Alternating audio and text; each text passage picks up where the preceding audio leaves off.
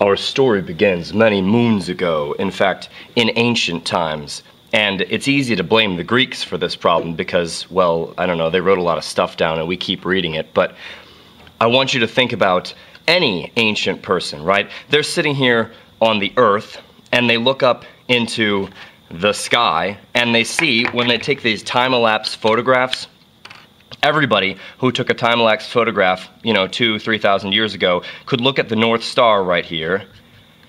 Okay, everybody in the northern hemisphere, fine. And they would notice that all of the stars were apparently circling around Polaris. And you can look up time-elapse photograph of the stars and you'll see things that look like this. And the ones that are further out are moving more, and it seems like the entire sky is rotating. So who can blame them for thinking that the Earth is here, all right, let's set it down like that, and the sky is here, and all of the stars are on a big sheet of plastic that's spinning around us? Because when you wake up in the morning, you think that you are still, don't you? I think that I'm still when I wake up in the morning. It's quiet, nothing's moving. Okay, so everything was going fine for thousands of years until this crazy guy named Aristarchus. So that might have been the first problem. Who names their little son Aristarchus of Samos? Anyway, he had a little bit too much wine one day and he said, hey guys, what if instead of all of this stuff going like this, wait for it, this, what if we're just going like this?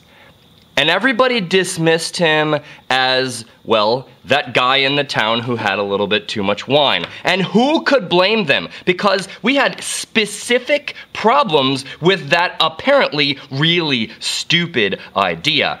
Two guys came up, oh, this guy said Earth spins, and he said that Earth moves around the sun. And everybody said, ha, that's stupid. Okay, so time went on, and this was about 300 BC when that stuff was said. About 200 BC, so you can imagine there were stories told of this crazy old drinking guy named Aristarchus who had these crazy ideas. But there was a wonderful fellow named Hipparchus. Hipparchus! Like that us at the end? Yeah, yeah, awesome. Hipparchus came around in 200 BC, and he said, that's stupid for the following reasons. And then Ptolemy also in 200 AD, another 400 years later. So 500 years, can you imagine 500 years ago, somebody saying something stupid and you still talking about it? But here it is. It's like the worst story ever. Ptolemy, that famous Greek astronomer. These two guys teamed up across 400 years and presented two arguments against Aristarchus, who had been dead for a very long time. But they said, Aristarchus, you're stupid because, one, you can't feel, what they mean is, I can't feel rotation of the Earth. And when I'm on a merry-go-round at Six Flags, I can feel that it's rotating, right? Oh, the other problem is you can't see. Now, here's the thing.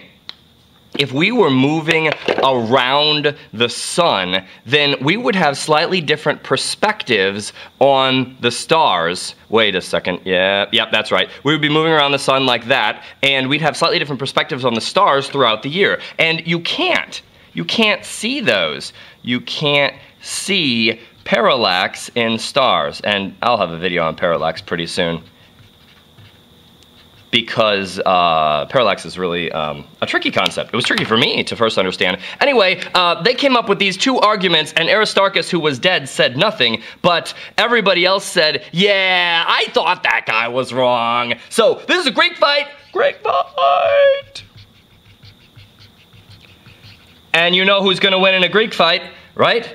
The Greeks, except in this case, they lost because these two arguments from Hipparchus and Ptolemy are wrong. You can't feel the rotation. I mean, okay, you can't, but you can if you have sensitive equipment. It's very small. It's like, I don't know, something like 1 or 2 or less than 1% of your weight is actually affected by the rotation of the Earth depending on where you are on the Earth.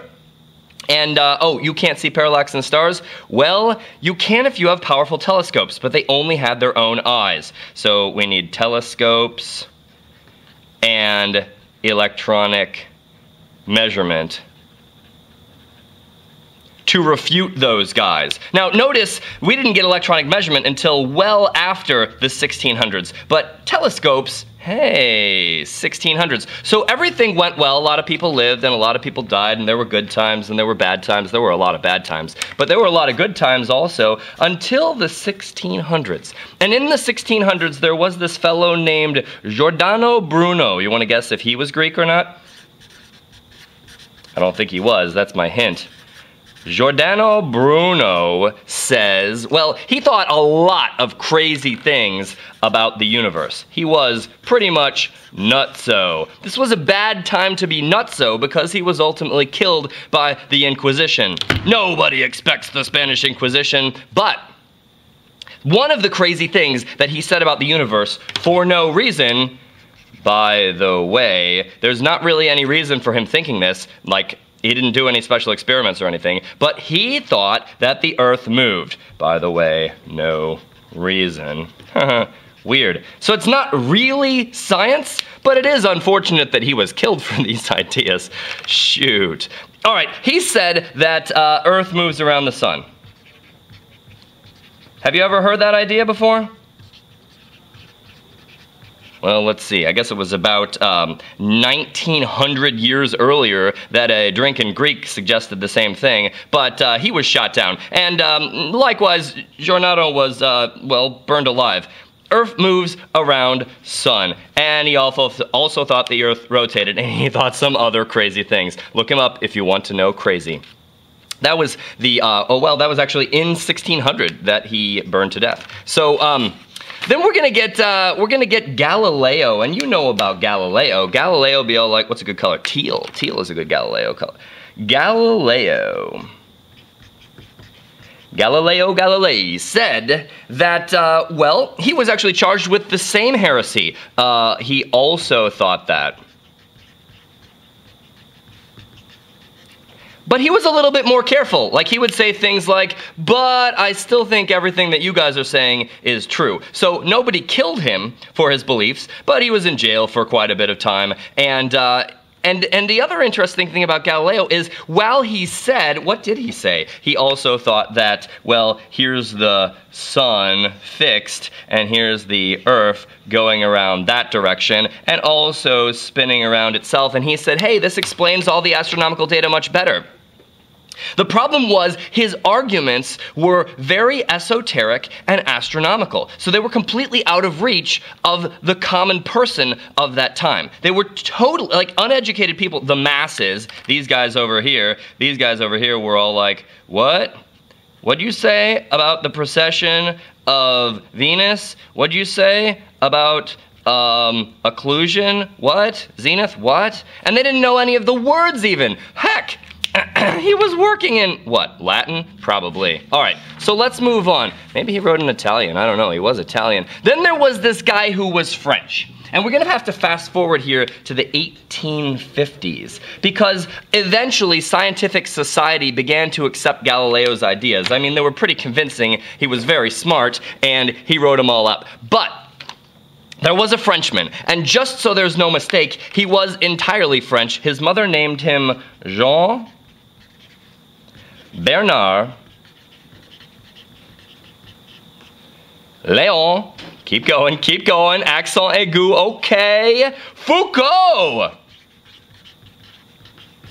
Jean-Bernard Léon Foucault was a very gifted experimentalist after he dropped out of med school. See, he was initially thinking that he'd be a doctor, but he was afraid of blood. How about that? That's a lot like my story, and I wonder how many physicists would have been an okay doctor if they weren't afraid of blood. All right, so Jean-Bernard Léon Foucault became actually the 19th century Banksy. So if you can imagine him, he would go over to large buildings in France. They had a lot of these. And he, let's say here's a building, right? And the building's like, meh. And the buildings sometimes had really big domes like that. And in the middle of the night, he would come in and he would build a pendulum that hung from the dome.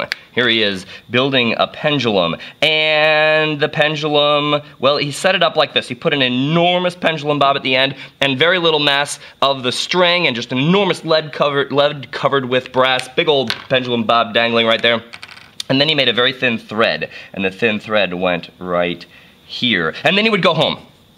And then Jean-Bernard Léon Foucault would come back and say to everyone in this large building the next day, "Whoa, how'd all that get there? Hey, I know about this system, let me tell you something cool." And he took fire because he had also mastered fire. And he mastered fire and burned this thread with his Bic lighter or candle or something. And when it burned, he said, "Hey everybody, come over here and watch." And everybody was standing over here and watching. The common man, right? The other people who happened to be in, well, where was he? In the Pantheon, for instance, in Paris. And, oh, because he was French, right? And all these guys said, "What's gonna happen?" And one of them was standing right here, and he got knocked over because he didn't know much about pendulums. But he fell over, and he was rushed away to the hospital, because as I said, this is a really massive ball. But this thing goes, whee, and it goes back and forth.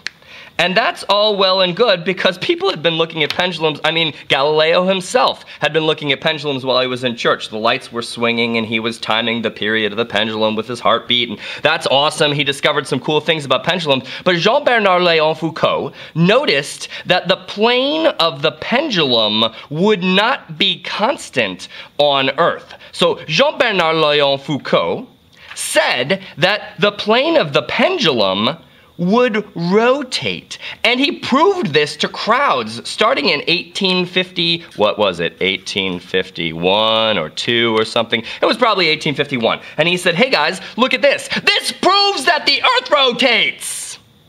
And everybody was like, "Oh," collectively. They all said, "Oh." Like, all of them, though, said, "Oh," but they said it in a very French way. They said, "Oh," or something like that. And in 1851, he said, "Listen, I can explain it to you like this." Where's the pendulum? Sorry, I'll be right back. I don't know where my pendulum is. Okay, great, I've got my globe. So the pendulum then on the North Pole, this is a pendulum, a Foucault pendulum at the North Pole. Ah! That would be a problem.